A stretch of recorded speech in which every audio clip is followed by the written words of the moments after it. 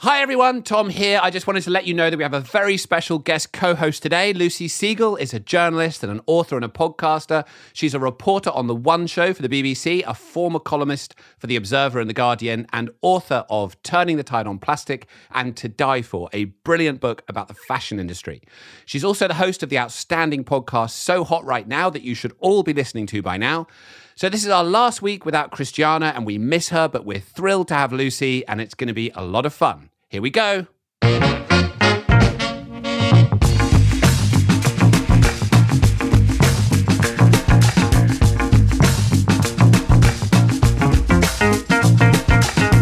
Hello, and welcome to Outrage and Optimism. My name's Tom Rivett-Carnac.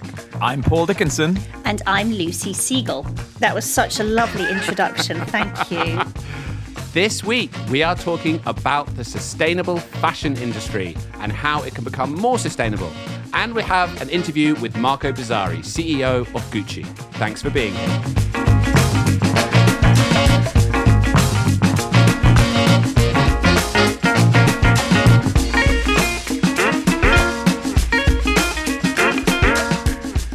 So this is our second week with a guest co-host, and it's a lot to live up to, Lucy. We had a lot of fun last week with Kumi Nadu, but it's thrilling to have you here. How are you doing? How's lockdown working out for you? Lockdown is okay. Peaks and troughs. This is definitely a highlight, deputising for Christiana Figueres. You know, we were very lucky that we got to interview Christiana on you did? our podcast. Yeah. Yes, and I renamed my dog Bobby Figueres because he barked at the end.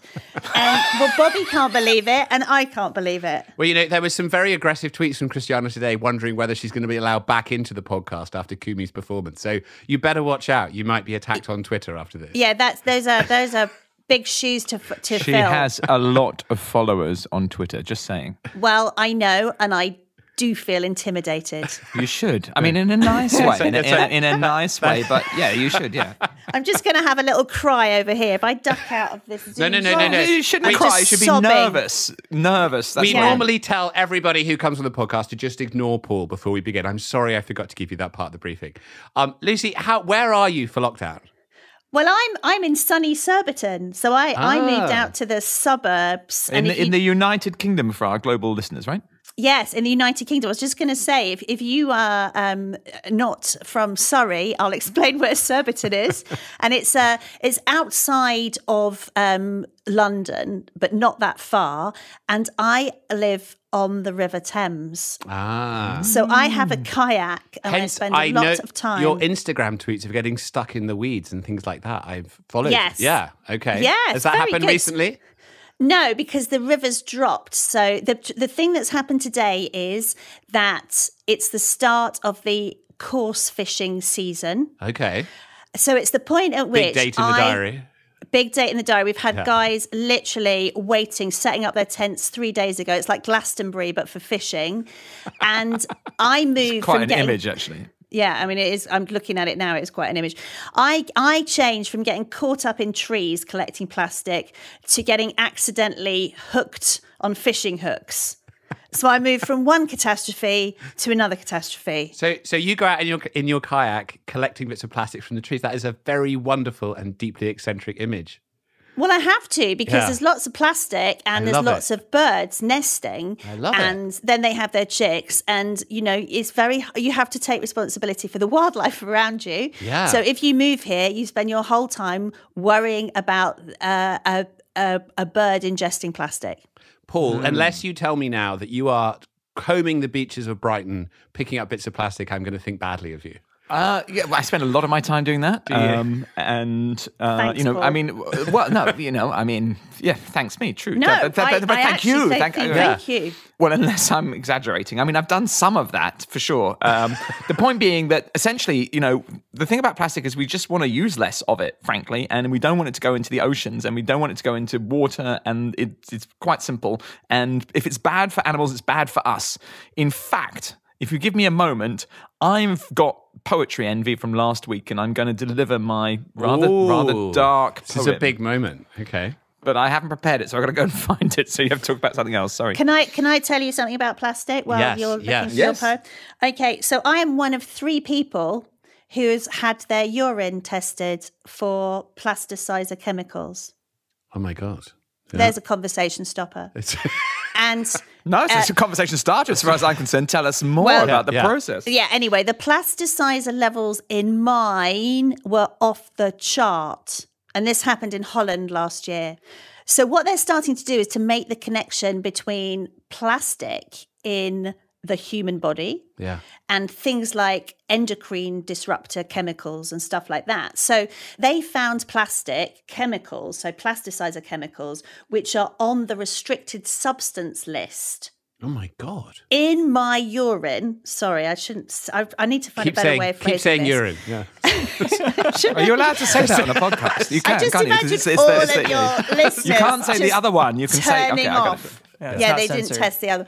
But I just imagine all your listeners. I'm losing all your listeners. I'm doing such a great job, Thank you. Christiana. Oh, it sounds Back. very competitive. Right, no, I get it. Oh, fine, yeah. Oh, yeah. You see, Paul Yeah, you no, think no, it's badly of fine. me because I'm from a rival podcast. But anyway, why are there substances that are on the harmful banned list of chemicals in plastic packaging? It's appalling. It's absolutely outrageous. And I mean, I feel like I'm sort of to some degree on top of these issues, and I had no idea that they were so present in your body that they could be tested in that way. That is awful. Yeah. And it's the impact on wildlife that is key. Now, Clay may afterwards decide to edit this, but I am going to respond to my poetry envy that I developed last week by delivering something quite dark, actually, if I may. And it's a response to a listener, actually, who's a distinguished filmmaker who made contact with me, and I had a chat with her, and she talked about species extinction and how they make wildlife programs, but there's something about, like, at the end of the program, you send £5 to kind of save the lion or something, and actually it's not like that. It's like this. There's a famous poem from Martin Niemöller, who was an enemy of the Nazis. He spent 7 years in concentration camps during the war. And he wrote a famous poem. It said, first they came for the socialists and I didn't speak out because I was not a socialist. Then they came for the trade unionists and I didn't speak out because I was not a trade unionist. Then they came for the Jews and I didn't speak out because I was not a Jew. And then they came for me and there was no one left to speak for me. So influenced by this filmmaker, I come up with a little poem, and I'm sorry to share something dark with you, but it's about that personal identification thing, and I call it Extinction. And it says, first it came for the golden toad, and I did not worry because I was not a golden toad. Then it came for the monk seal, and I did not worry because I was not a monk seal. Then it came for the Caspian tiger, and I did not worry because I was not a Caspian tiger. Then it came for me, and I realized it was me. Wow. Sorry about that, but it needs saying. Don't apologise. Keep it light, Paul. That's great. All right, I know that we're here That to was a entertain, but moment. I just think, That was that was an That was amazing a moment. moment. That was an amazing moment. That was great. That was shocking. Well, I mean, and- those creatures really are extinct. And the point is, Yeah. it's not like they're being lost. It's part of us that's going. Yeah. And that's where I think we're getting disconnected. So, Lucy, seeing as you're here and understand something about an industry that's driving some of this, you've written brilliantly, spoken so much about fashion and its negative impacts. It seems like there's no limit to fashion. It seems like there's a limitless appetite in us to just keep buying. I heard you talk about 500 billion more T-shirts by 2040. There's only 9 billion people in the world. That's 100 each or so. I was just, what's going on? How can have we got a disease called fashion? Oh, that's such a good line. Yes, we do. We do. And it's by 2030, there's going to be, well, this was pre-COVID, that it was projected rather conservatively that we are on about 62 million tons of apparel, of clothing across the world is created new from virgin fibers, from new resources. This is not stuff that's been recycled or in any sort of circular economy. And that is projected to increase by 2030 to 102 million tons, which would equate to an extra 500 billion T-shirts, indeed. And obviously, this fashion footprint is not equal. So, we talk a lot about climate justice on this show.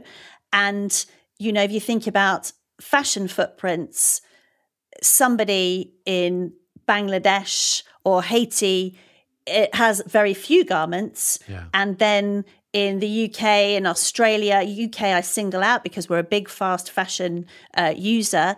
America, we will have... United States, we will have a ridiculous amount of clothing, increasing, exponentially. And we don't have time to wear it. So, if you are a consumer of fast fashion, okay, I'm going to say this. First of all, if you're not a consumer of fast fashion, and fast fashion is the main system of production, which gives us cheap clothing, which is produced rapidly to fill what we call a trend window. So if a celebrity is wearing a certain thing, it needs to be in the shops before everyone forgets what the celebrity is wearing. And is that by definition cheap? Or could it be expensive, fast fashion? Fast fashion, it is a production system that is cheap. Okay. So, yes. I've just got to check in with you, Lucy. Yeah. What happened if we did forget what the celebrity was wearing? What's the what are the the price sort of that you pay? Exactly. Well, the price that would probably be paid is that a buyer who'd ordered the collection would be fired. Yeah, that's a great answer. Thank So you. there is a lot of pressure throughout the system on various people at various times. And there was a show, like a fly-on-the-wall documentary about a ultra-fast fashion brand, because we're now in the internet age, so things have sped up even more incredibly. And there was a show where they followed this company in Manchester, this brand, and it was just people being really horrible to each other wherever they were in the chain, because there was so much pressure. Barking orders at people, change this, get this, blah, blah, blah. And all sort of civility had been stripped out of the system, in my opinion. But this fast fashion system, this rapid system of production, is characterized by offshored labour. So some of the lowest wage economies on earth produce this fashion, and that is why it tends to be at low price point. It's not all at low price point. So there's some truth in the idea that you can't always tell how good or bad a fashion brand is by the price point, but it is distinct from the luxury fashion system, Right. which is mainly made using a different system, and the price point is very, very different indeed, as you will know. Is there any way to talk about, at the moment, it's such an interesting moment to talk about this, right? We're coming out of the lockdown and we're basically being encouraged to go out and shop for patriotic reasons. Tell me about it. Get consumerism moving as a way to do, I don't know what. And Boris Johnson is saying shop for Britain in the country we're in. There's equivalents around the world. There was this thing to go wild in the aisles with 70% reductions. It doesn't matter how that stuff is made, right? That's an unsustainable consumerist pattern that we need to move beyond. Is that right? It's a disgusting dereliction of duty which turns citizens into consumers, and consumption is their only worth and their only value. I think it is the most disgusting response to the emergency that we find ourselves in. And it's being replicated in other economies. Australia. I posted about this on my Instagram account sort of quite innocently on Saturday morning, and within about 10 minutes, I had 400 messages from people going, yes, I hate this.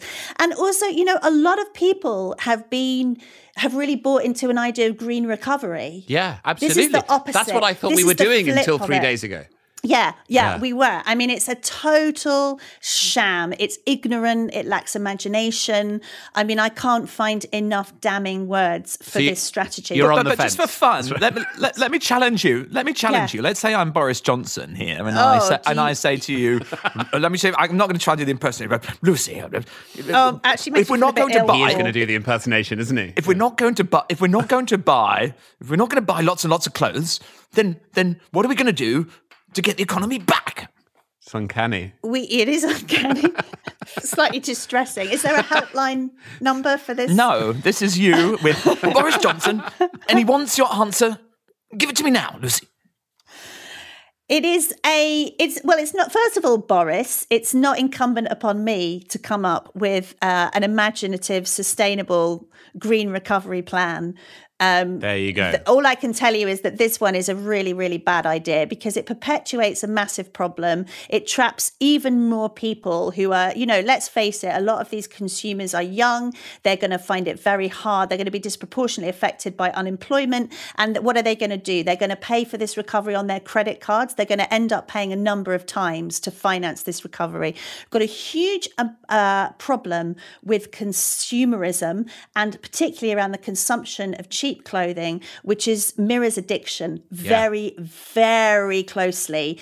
And it is very bad for people's mental health. And we know that they carry this debt for, it can carry it for decades, and it can ruin life Lucy, chances and opportunities. Boris, are you feeling ashamed? I am feeling ashamed. But Lucy, I mean, it's not for now, but I sort of think we, the climate change folk, we need to answer that question, because if feeding a kind of an addiction is one way to boost our economy, then I think we need to have another narrative. It's just throwing that. But there's lots of other stuff that's happening in fashion, and there's lots of other stuff that if you look and take a circular economy view, for example, there's lots of smart businesses which are moving from a creation of linear products that are built for disposability, and we all pay the cost of that, by the way, especially with fashion, because we have to pay for landfill. Okay, so it's a different kind of fashion, right? It's not like fashion itself is evil, but it's the unsustainable non-circular fashion. Well, we're talking about fast fashion. That's where we've come to this point in the conversation from. And yes, that for me, I haven't been paying attention, Lucy, and I feel admonished. Wake up, Paul. You're actually as bad as Boris Johnson.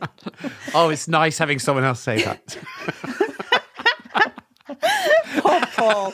So it's basically what we've done. So what we are majoring in on, it's not that we're kind of saying you can't buy anything ever again. We're looking at a really, really problematic form of manufacture, overproduction. It's because that's what's happening. We're producing far too much.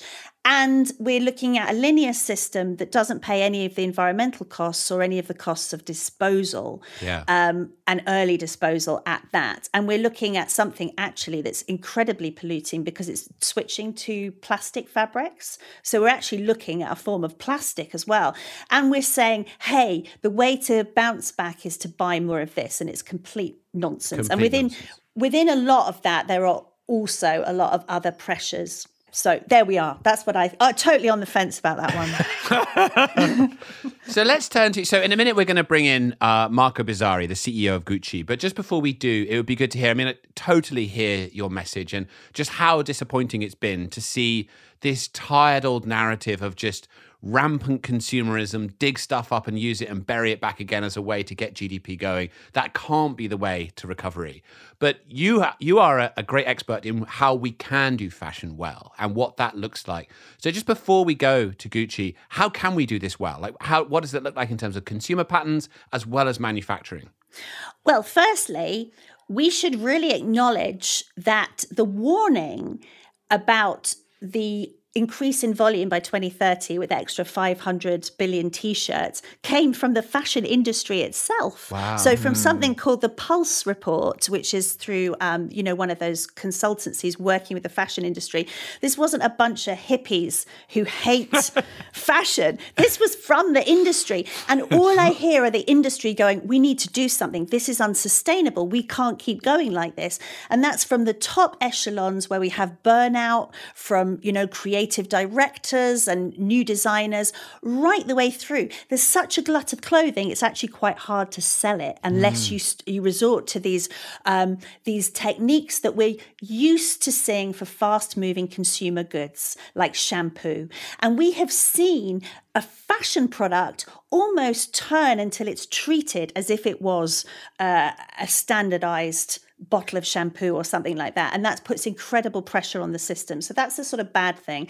And the very, very easy answer is that the fashion industry, and parts of the industry is desperate to do this, needs to change from this pro-growth logic to earth logic. So we are a full spectrum industry, and we go from the cotton ball growing in the fields right the way to the catwalks or the runways, to the fashion weeks, to the influencers. Like, there are so many different parts of this chain, but we can't outrun the environment and the ecosystem because, you know, at the end of the day, that's where we get our resources from. Water, cotton, you know, oil. We need soil. We need all of these things. We need farmers. There's farmers in the fashion supply chain. You know, we're a broad church. So we know that we are eating our own industry and we're destroying our own industry. So a lot of the impetus from change goes to that. So we need to move from pro-growth logic to letting the earth set the boundaries. And there's a lot of very technically minded people, as I know you'll get from the chat with Marco Bizzarri from Gucci. There's a lot of technical applications and fixes, and there's a lot of designers are great because designers, you give them constraints and they design around it and through it and under it. It's almost the definition of design. Exactly. They're the best people to work with. So we've got this terrible problem and all these kind of skeletons in the closet. Ha ha, you know, should have called my book that. But we also have this immense opportunity and we have this wealth of people and resources. And one more thing about fashion at the moment is that we have managed to create a system. I know that sustainability is not analogous with ethical, and I've often swapped them and blah, blah, blah. So you can cut carbon and create an absolute nightmare for the humans in the supply chain, right? And that's one of the really complex things about trying to refashion this whole industry. But one of the things that we do have is certain points of production where we need people and humans are non-replaceable.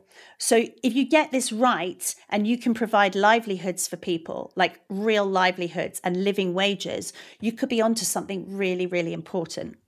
So a tiny observation on that. First of all, thank you for a brilliant exposition. When I heard the phrase earth logic, I thought, I'll never forget that.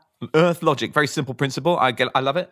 You're right. It's an addiction, actually. And of course, yes, there are these people in the industry under a certain amount of strain themselves, but we also have to point that finger at ourselves and say we're the addicts. And then the final thing, I will just make a plug for a film that I had nothing to do with, but it's a very brilliant film called Greed with Steve Coogan. And it makes a very powerful message at the end about the industry and its failings. So look out for that one. Greed 2019. Good film. It's such a great film. I actually saw an early cut of it because we made a documentary called The True Cost in 2015, quite a hard-hitting documentary about the fashion supply chain. And there was quite, they'd used some of our content at the end, which, I mean, it's a well-known fact. I forgot that Michael Winterbottom, the director, he's written a piece in The Guardian about how the distributor made them take a lot of that content out and the kind of legal wrangling. But I went to see an early screening of that and they had an animated lion instead of a real lion, like a little cartoony lion from Jungle Book. Yeah. So if Don't you give see too the much film, the plot away. But if you see the film, it's quite funny. When I saw the statistics that you put in there, I really cried. And just a word on designers. I used to work briefly for a fashion designer called Catherine Hamnett, and she's very brilliant. She put a slogan on a T-shirt about atomic weapons, most used press photo in the whole world. What a mouthpiece! But she also was someone who helped to pioneer this sustainable environmental fashion. And so just to remember that designers can get us out of this madness. Yeah. So can I just say something? Catherine Hamnett's an absolute, goddess. And she did, you're right. She set this all up. She did 10 years of deep research into the cotton supply chain, and nobody would be talking about sustainable fashion now if it wasn't for Catherine Hamnett. And the other thing about Earth Logic is I didn't come up with it. Matilda Tam and Kate Fletcher, who are two brilliant UK academics who've developed a whole Earth Logic system for fashion. I just want to make sure that I credit them. Love it. So we're now going to turn to our interview with Marco Bizzarri, and then we'll be back together afterwards to talk about it. This is a conversation that we had before Cristiano went away. And in fact, before the global pandemic hit, we sat down with Marco a couple of months ago. Now, Marco, as I said, is the CEO of Gucci, one of the world's leading luxury fashion brands. He has been in the sector for a very long time. He spent his career. He first became a CEO in 2005 when he ran Stella McCartney. He then ran Bottega You're going to have to help me, Lucy. Bottega Veneta? Yeah, that's good. I think that's acceptable. Okay, great. Yeah. And then in 2015, he started running Gucci. This is a great conversation. Cristiano's part of this. And then afterwards, we'll be back with Lucy to talk about what we heard. Here's a conversation.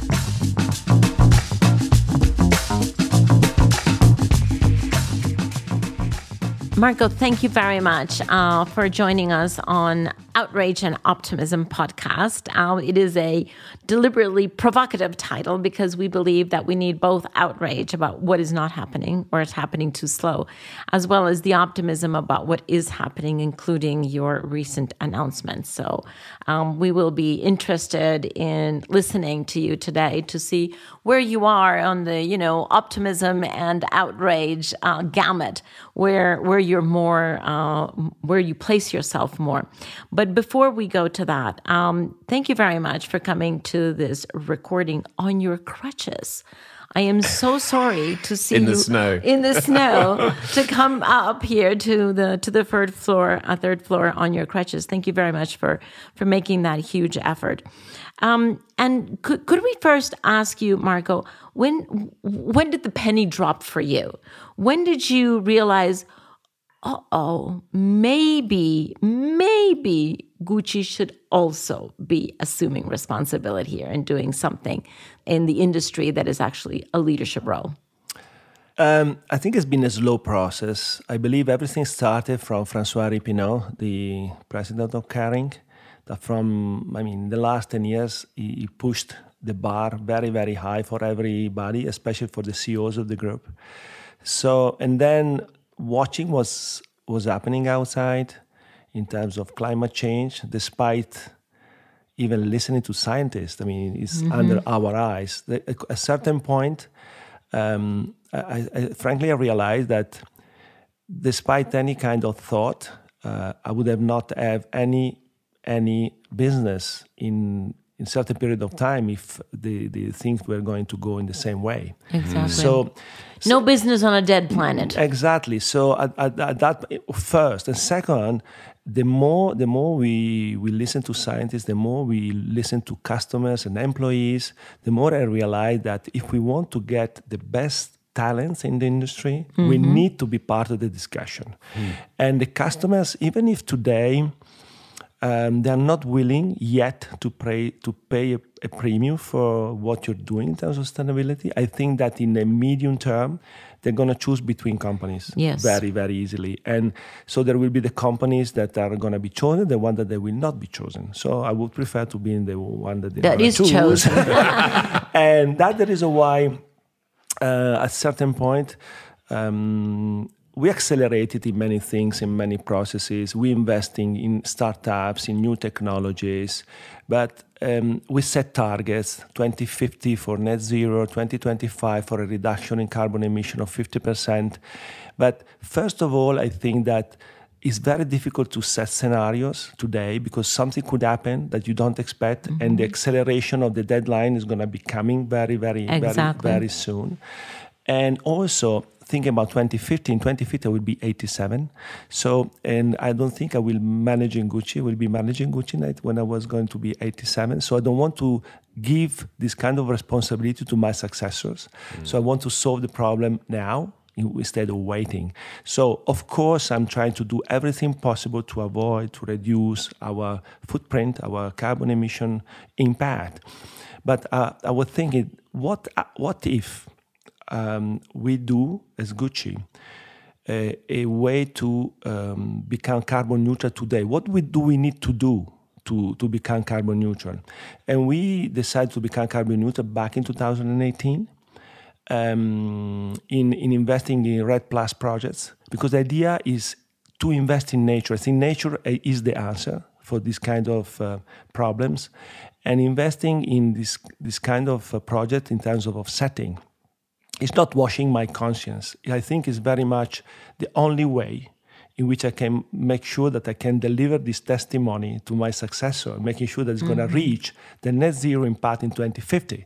Because in the meantime, we keep on investing in technology. There are many startups that are working, especially for an industry like ours, in like leather in vitro, So thinking, developing leather in a way that is different from farmers for our business, that is going to disrupt completely our supply chain. That would be leather not from cows? Or Exactly. So today, the point is that this leather doesn't have the quality that we expect and the scalability that we expect, but it's going to come. So the idea of the offsetting today is we need to buy years to wait for technology to help us in disrupting the industry. So we go parallel. So that's the reason why. Then I thought, okay, Gucci is becoming carbon neutral, fantastic. But we are a drop in the ocean. I mean, even if it's a big company, we can influence many customers and many people because of the visibility that we have as a brand. So we decided to launch a challenge, a CEO Carbon Neutral Challenge, to invite other CEOs to become carbon neutral through this kind of methodology. But the thing, CEOs of luxury fashion brands? CEOs of across industries. Okay. Across industries. Did you give them a date, Marco? Did you say climate neutral by when? Or what? Yeah. What is the timeline? Because what I'm understanding from you, and this is a very interesting concept, that you're seeing two different timelines, right? You're saying basically all of us have the opportunity and the responsibility to be carbon neutral now. Yeah. Because we can reduce our emissions and we can also increase the absorption of carbon through nature. So we can all be carbon neutral immediately. Yes. While at the same time, that's a very steep, let's say, descent curve of emissions. While at the same time, you're working on a longer timeline for your operations, your products to be at net zero. But for that, you need to invest in those new materials and the new technology. Correct. So you're operating with two different timelines. Is that what I'm understanding from you? Absolutely perfect. And the reason why it's not so easy to be part of this challenge, because when I talk to CEOs, because we decided to go carbon neutral and to launch the challenge, but it took like 4 or 5 months because we wanted to do it properly. I didn't want to do this, the tick in the box, so we are doing a marketing thing. So it took a little bit of time because we have many rules that needs to be respected. And that's the reason why when I talk to CEOs, immediately everybody wants to join. Because everybody likes to be part of the challenge. They want to be carbon neutral. Everybody wants to be part of the solution. Exactly. But the problem is there are many issues. The first one, we're talking about scope 1, scope 2, and scope 3. And scope 3. So supply chain represents approximately in the fashion industry 90% of the problem. So you can say that you are net zero. And in Gucci also 90? 95. 95. So even worse. So we can say that we are carbon neutral in scope 1, scope 2, so offices, shops, easy. Everybody's saying so, but then... Yeah, that doesn't help very much. But so first is the scope. Second is the transparency. How do you monitor that and tell people what you are doing? So we created in Gucci and in Kering as well, environmental profit and loss. So for every topic, you understand activity by activity, where is your impact on the planet? It could be water use, plastic use, carbon emission, etc., etc. So you give a value and you monitor the trend throughout the year to see if you're going the right direction or not. That to me is key. And it's key as well that you need to be transparent because we are working on it. I mean, as simple as that, as you can imagine, but in an industry like ours, we are kind of used to hide things because of protecting creativity. The rest, supply chain, laboratories, suppliers, etc., is a completely shifting mentality. And then this is the second thing. The third one, that you need to have a strategy to invest in technology in order to make sure that at a certain point you will be carbon neutral without offsetting. Exactly. Because that is the main point. Right. Yes. So now with offsetting, we are buying time. To make sure that we are reaching a moment where everything is going the right direction. Then you need to be certified by an external company, because otherwise, if I tell you that I'm beautiful, you can believe me or not, but someone else should certify that. So it's an interesting I can certify that you're very courageous. And the last one is these CEOs. They need to get other CEOs being part of the challenge, because I think this kind of collaboration and working at the same table, sharing the activity, sharing best practices, giving transparency in what you do, I think is the key to have an exponential growth of this kind of topics and activities. So that's the reason why we decided at Gucci to to launch this challenge. I mean, Kering is carbon neutral as well under the same assumption. And I said, for the moment, we have two companies, and this, it's at the beginning when we decided to launch, and because I put my face on it, I was a little bit, scared, because I mean, it's like when you have a flag, you start running, and you turn the head, and you see there's nobody following. So, and you say, okay, my God, what's going to happen? But then I asked myself, so what's really going to happen? What is the point? I mean, I don't risk anything. Losing my face, I don't think so. So then I decided to go, and we took this kind of risk. But I think as well in terms of mentality into the company, to push all my team to always think to different solutions when they develop a product, when they do something, etc. I think is the other positive impact that you have on people in doing this kind of statements, in doing this kind of challenges. Because at the end, the planet and the world is made by communities, small communities. Absolutely. And the sum of communities that makes the difference. So in order to impact the planet, you need to start from one, then 1 and 2 and 4, etc. So if you have this kind of approach and you impact your employees, the employees impact their families impact their friends, etc. That, to me, is the best way to try to solve the problem, and to be, especially in an industry like ours, where the visibility of fashion and brand is so strong. Yeah. Well, that's a really interesting point, right? Because you've clearly thought deeply about this and about your responsibility as CEO and about your sector and how you lead.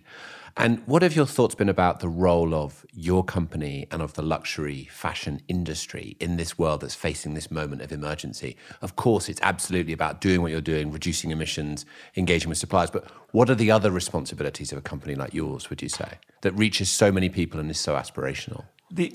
Fashion is the second most polluting industry in the world. So, of course, we have a bigger responsibility than other industries. On the other side, the beauty of being part of fashion is that we are able to talk to the younger generation to make sure that these people could be potentially inspired or can ask questions to us, because it's very open, and the activity that we are doing. So the responsibility of fashion is key in a way. On the other side, as I said from the very beginning, so either we go in this direction or fashion will not survive like many other industries. So it's I see that as not an option. So it's something that we need to do. Yeah.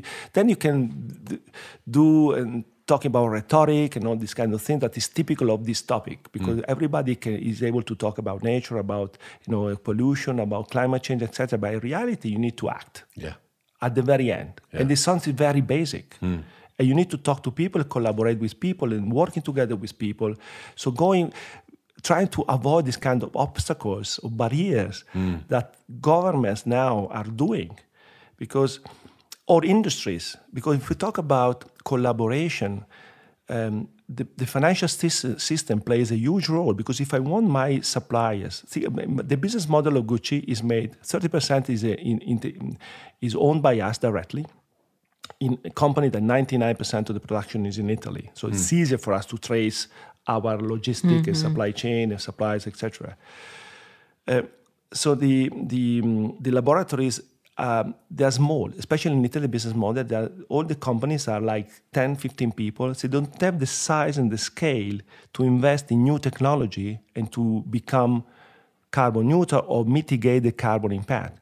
To do so, either we help them as a company, we're doing that because we are guaranteeing certain credits that they have with the banks, or the financial system, they need to understand if they want really to help, they need to facilitate the possibility to access to credit with interest rates that are different from the one that they apply to a normal company. So if you look at the holistic approach about that, if you're able to do so, and these laboratories that are part of the nature, because they are in the farms, they are together in the forest, etc., they are able to invest in regenerative agriculture or anything that makes sense. If you are able to treat and cure the soil, where everything starts, because the cotton that we wear is coming from the soil. If there is chemical in the soil, the chemical will be in the cotton, etc., etc., etc. So everything starts from nature-based solution. So we go back to the same topic. Nature is going to be the king for the future. And the way we approach that, to me, is key. But all the players, all the actors needs to play a role that cannot be left to one single company or to one single industry. What has been the reaction of your suppliers? Because if 95% of the carbon is in your supply chain and you have taken on this commitment, you're basically in their hands. And so what? And you're saying in order for them to upgrade their technology and their processing and perhaps even their materials, they need access to credit. So are you putting them in a difficult bind because you're saying, either you give me non-carbon within a certain period of time, or I kick you out of my supply chain? Is that what you're saying? Or are you saying we will help you access the financing that you need, and this is the direction that we want to go? Well, what is that conversation like? Because did it take them also by surprise? Not really, because we started to talk about that many years ago. Now we accelerated. And the answer to your question is the second option, in the sense that today, as Gucci, we take care about the carbon emission of our suppliers. So we pay for it now. So we offset. That's part of the carbon neutral now. Right. Okay. In the meantime, as we for our parallel, we have agreements with some banks in Italy where they have a easier access to credit. Mm-hmm. But the idea is to work together with them and to share our best practices, because we have the size and the scale to innovate in processes or in technology, and to give them open source everything that we are able to get. Mm-hmm. We do that contractually. It's going to take time because we cannot impose in a way. But in the other way, they know. Think about tanneries. If the tanneries they are not part of the scheme, it's a waste of many possibilities of reaching what we want to achieve. So they need to change as well, because otherwise they're going to disappear. Mm-hmm. So they need to understand that they're very survival. The business model that they're having today, in 5 years' time, is going to disappear. So either they change together with us, they experiment, they do research and development. If they need some money, we can give some money. We did some exercise together. Together with 8 tanneries, we were working together to work on reducing metal in our bags. So metal freaks, I don't want to be in too much detail, but we do so many initiatives and so many activities that are not limited to just offsetting. Offsetting, again, is because we cannot avoid. It's only a temporary solution. We are buying time. Yeah. But we are investing so much in so many different things, on any materials, on activities, on the people, because we need to work with university, engineers, people that they know about this process. Startups, because there are many startups that are investing in this initiative. We are part of it. We invested in them. We collaborate with them. We help them in understanding how the product development is working. Because it is something, if we want to maintain, we need to maintain the craftsmanship and the quality, because in a business like ours, the sustainability of the product is embedded in the positioning that we have, because our product, they're going to last for a long time, maybe forever, because the quality is so high. And that is something that is embedded in our philosophy. And we want to maintain that. That is why we keep on producing in Italy instead of delocalizing. Not because we don't like other countries, but because there's an history of knowledge. More under your control, yeah. And also more under control, and it's closer. So it's easier for us to go there and check it. Mm-hmm. It strikes me that there's an interesting storyline here about young people.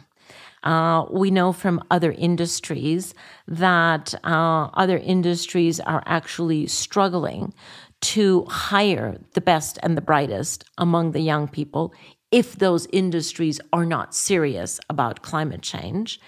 And I'm wondering whether you see those putting pressure on you as customers. Do they expect a much higher quality product, in addition to what I am assuming also goes for your company, which is you can only hire the best and the brightest because you're taking these measures? But are you getting the pressure from your customers? Or is this, a 1% of customers around the world that are completely impervious to these topics?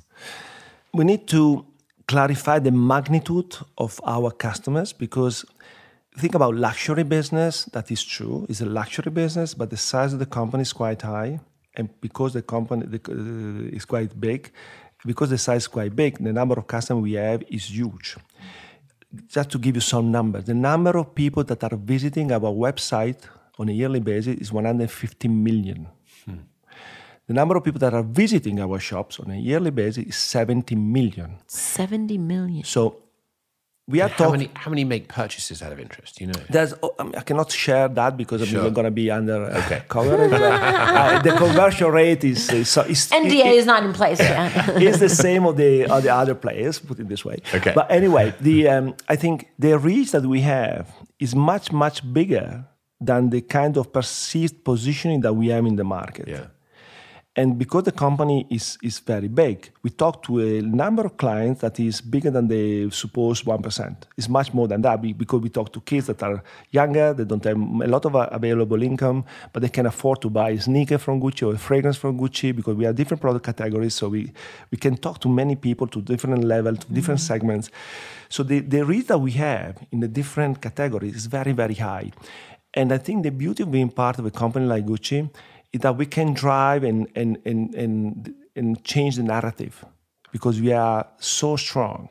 What I realized when I joined Gucci 5 years ago from a company called Bottega Veneta, that I was shouting Bottega Veneta, but they was listening because it's a a smaller company, more no logo, etc., more subtle. When I joined Gucci, everything that you said Gucci immediately is worldwide. So if you use that, you have a big microphone. Exactly. So if you use that in the right way, you can lead the narrative. So you can either influence customers and employees, but also other companies in the industry. So if we realize that, I think the role that we can play is quite big. So you can change the narrative from what to what? The narrative, when we talk especially, we can change the narrative for everything. So we can have a narrative in terms of aesthetic. For example, when I joined Gucci 5 years ago, we started working together with Alessandro Michele, the new creative director. The idea was to create something that was going to last, both in terms of business, but also in terms of aesthetic. So the idea was not to change aesthetic every season. It was typical of the 80s or the 90s, but created a kind of an ongoing aesthetic. So you could wear something that was the previous season without people knowing it.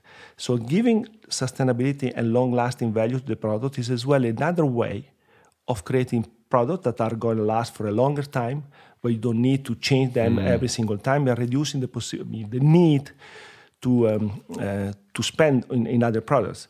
That looks weird, coming from a CEO of a fashion company that wants to sell. But on the other side, I think the more you appreciate the quality and the craftsmanship and you keep the product and you're able to share them with friends or to resell in the resale market, etc., I think is the best, praising that to the company like ours.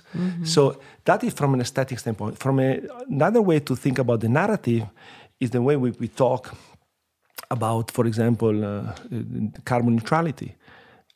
If you need to take stance sometimes, I think to be neutral today in today's world is impossible, because once upon a time we were giving to the government the possibility to talk about anything related to social, politics, etc. In general, as CEOs, they were apart from the discussion. Today, I think the private sector plays a huge role, especially because the size of the companies in private sector became much, much bigger, and they are cross-national, while government tends to become more nationalistic. So it's kind of a catch-22. So we are kind of obliged as leaders to speak up and to have the possibility to talk to customers of different culture in different ways and going across boundaries, while before it was not even allowed. Marco, and if I could ask one more question, because I don't want to impinge on your valuable time here. Talk to me about your vision 5 or 10 years from now for the fashion industry. What is the total revolution? Is there a total revolution in the fashion industry? Is there a total revolution in luxury brands, in particular, in the fashion industry? What is it going to look like? The kind of advancement that we are doing in terms of materials is quite astonishing. And I think in 10 years' time, everything will be either recyclable or reusable. And also, I think all the supply chain will be completely disrupted by the new technologies in terms of materials. In tanneries will disappear completely. 3D printing will help us a lot in reducing the waste that we have in terms of product development. I think what is going to happen in the next 10 years in our industry will be dramatic. So either we are there on top of it or we are going to be out. So that's the reason why we are very careful on what's happening. But I think ideally I would like really to be in an industry in 10 years from now where we are going to be net zero really without offsetting. And having many talents joining us because we are the leader in nature. Nice vision. I like it. Fantastic. Thank you so much. It's a pleasure. Thank you very much. Thank you for giving us a very interesting peek Inside Gucci. Yeah. Inside Gucci and into the industry. Thank you very much, Michael. Thanks a lot. Thank you.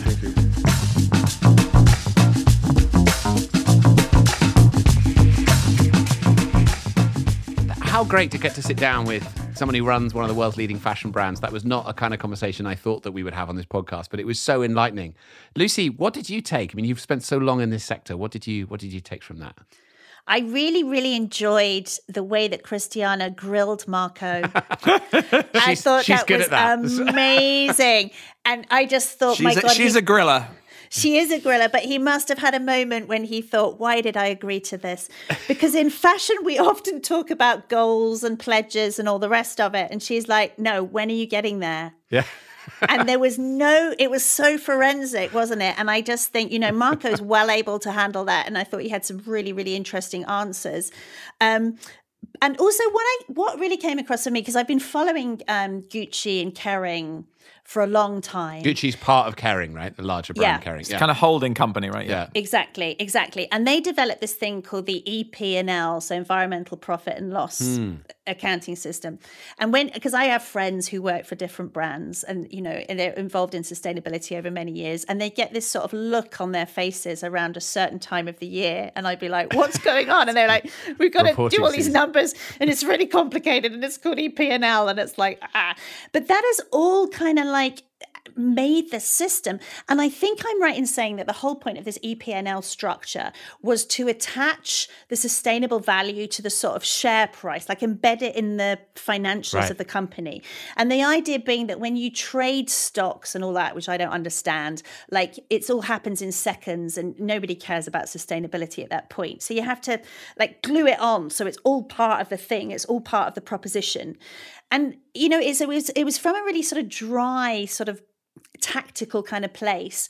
And it has become really fleshed out. So you hear Marco talking not just about carbon goals, but also material transformations. And, I know they're using like mushroom leathers and all these, Which is really cool technology, actually. This kind of beyond meat, beyond leather, plant-based, fantastic. Yeah. So that you're talking about the in vitro leather. Yeah. Which they basically, isolated the collagen and then, then they can grow it. It was so fantastic. And you've got this whole setup, which has come from this very dry EP&L place. And then it's sort of like flourished into all different parts of the supply chain in the business. And I think they do that really well. So they have this like website and Instagram account. I say equilibrium. And I think they give it a life force and an energy to some of the mechanics of sustainable thinking and sustainable supply chain. And I think that's really, really clever. I also think it's exactly what they should be doing because they're brilliant at communication. And this is a form of communication. But it makes me think like the next crop of designers will think in a different way because Gucci is so influential. And it's like they need to be prepared not just to be creative directors and have their own brand. We've got enough designers, in the world. We don't need any more. We need people who can work with scientists at the bench, who can isolate collagen and create fabrics and understand the sort of granular techniques for getting the impact out of materials and fibers and making them, working with enzymes and making them eco-efficient and making them truly biodegradable and fitting into a real circular economy, not a fake circular economy. And that takes a very specific, different sort of brain. And I hope fashion education is ready, because these are the people that we now need. I mean, that science education I thought was fascinating. I hadn't quite realized the degree to which those things are going to come together, and that's going to manifest so many of the solutions. Paul, what did you take from that? A little bit upset by Lucy, actually, calling environmental profit and loss dry. I've spent... when I said dry, I meant fascinating. I've spent 20 years of my life doing environmental profit and loss, Lucy. What you call dry is the thing that keeps me going. Do you have an Instagram account for it?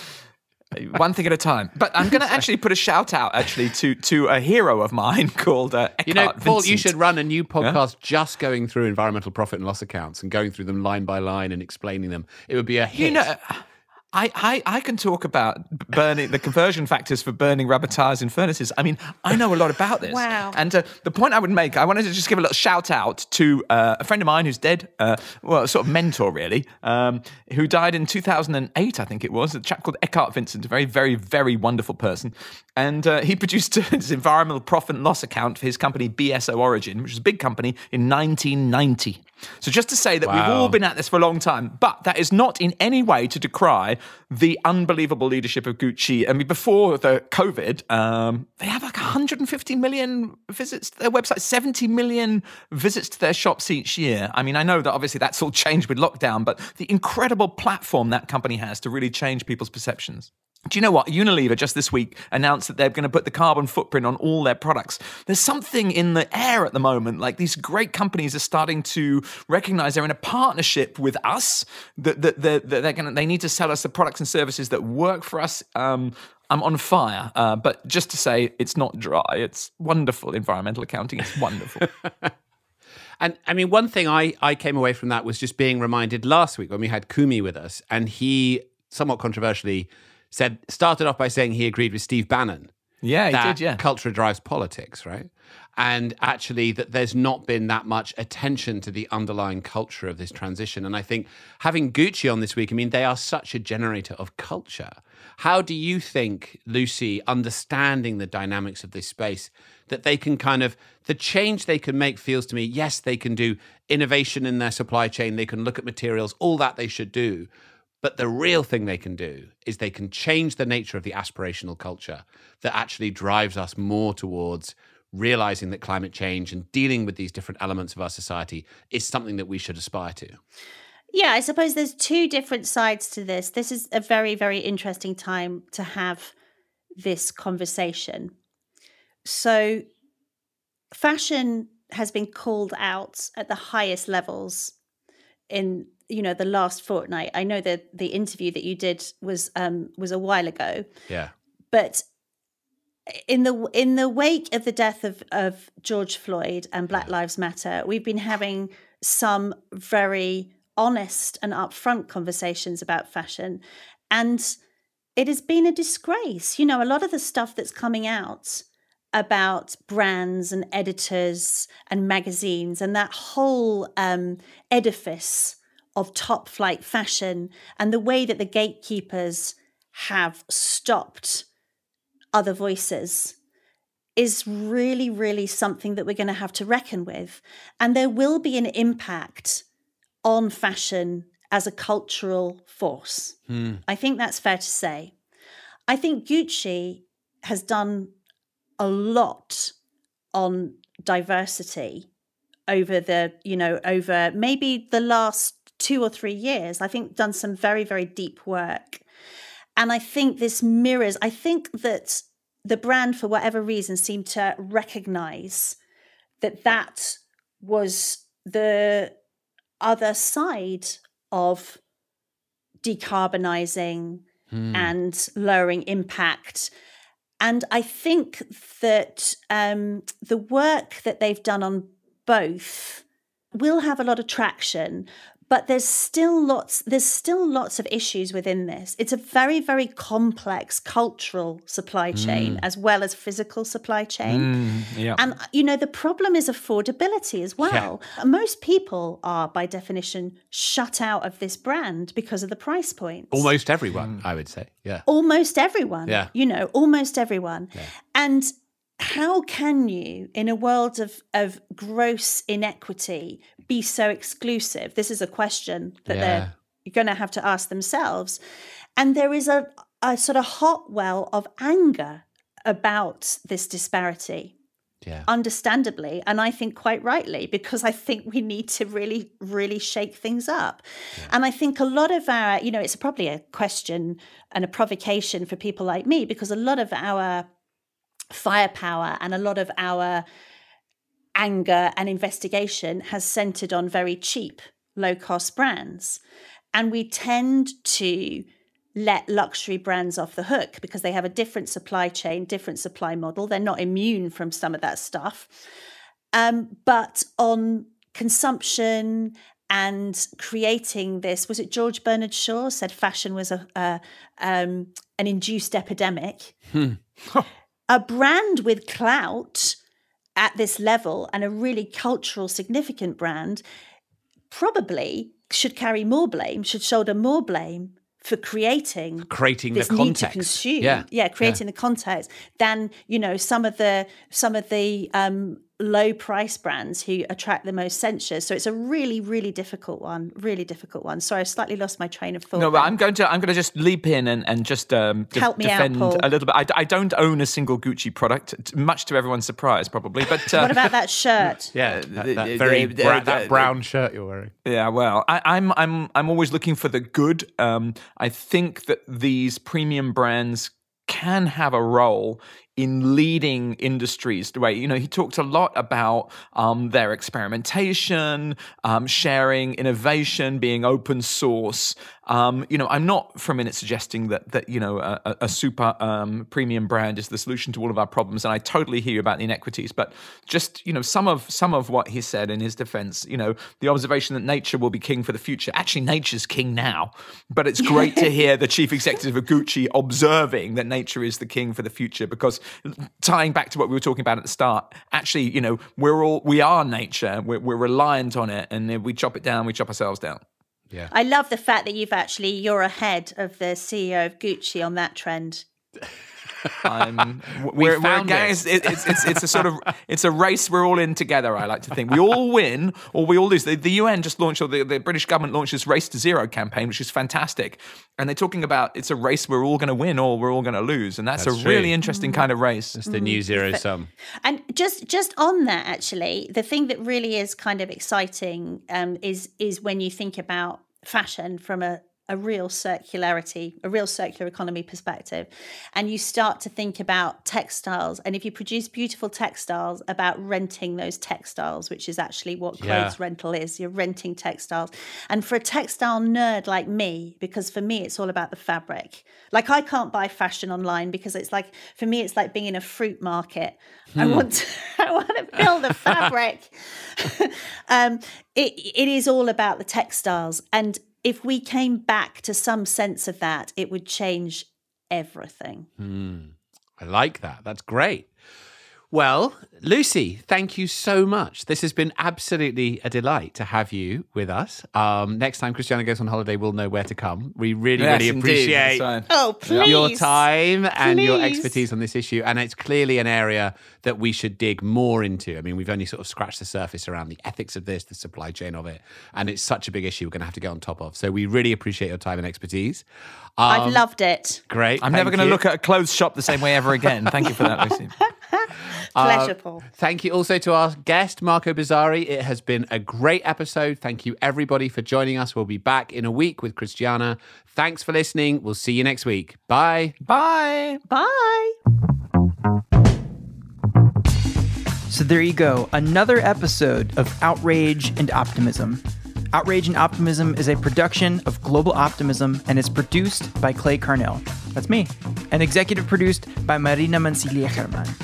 Marina has been on leave as well as Christiana. So Marina, please come back. We need you. There's a team that makes this podcast happen. Thanks to Katie Bradford, Sarah Law, Sophie McDonald, Laura Richardson, Sharon Johnson, Freya Newman, Nigel Topping, and Michael Northrop. Thank you to Lucy Siegle for co-hosting this week alongside Paul Dickinson and Tom Rivet-Karnak. Be sure to check out a few of Lucy's books, Turning the Tide on Plastic and To Die For, as well as a phenomenal documentary on fast fashion titled The True Cost. I loved this documentary. You should watch it this weekend. I've put links in the show notes to all of this, so check it out. This week's interview would not have happened without the work of Misha Ahern, Claudio Monteverde, and the team at Gucci. So thank you. And of course, a thank you to our special guest this week, CEO of Gucci, Marco Bizzarri. As Lucy mentioned in the episode, Gucci has a specific website and Instagram dedicated to the sustainability efforts at Gucci called Gucci Equilibrium. You can go to equilibrium.gucci.com or check out at Gucci Equilibrium on Instagram. And I gotta say, I agree with Lucy. Really cool stuff. I'm very excited to follow them and see what's next for 2020. And speaking of following, come join us on Instagram, Twitter, and Facebook at Global Optimism. And while you're listening, subscribe to this podcast and leave us a rating and a review. Okay, next week, Christiana is back. You won't want to miss. We'll see you then.